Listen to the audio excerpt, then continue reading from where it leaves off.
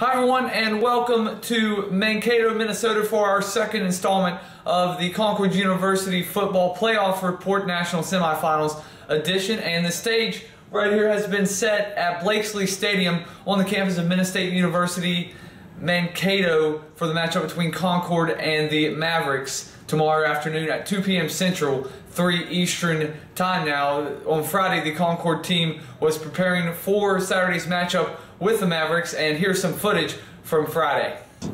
Big man 7-on-7.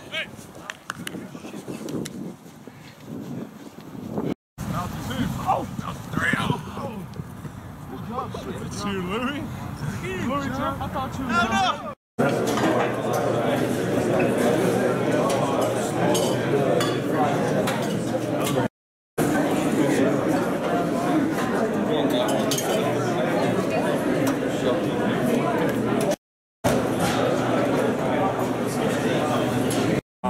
Yeah, really.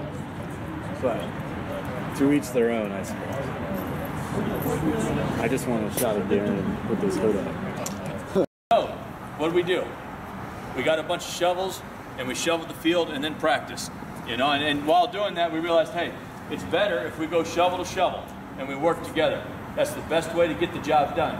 Lessons that we've learned throughout the year, but stuff that was reiterated again, you know, during the week through adversity. Tonight, hey, there's a wedding here. We got double booked. We're going outside. We're mountain grinders. We get the job done. We're going to meet outside. I don't know if the internet's going to work. It doesn't matter. We're going to get the job done. That's who we are. In the course of the season, we've shown that over and over again.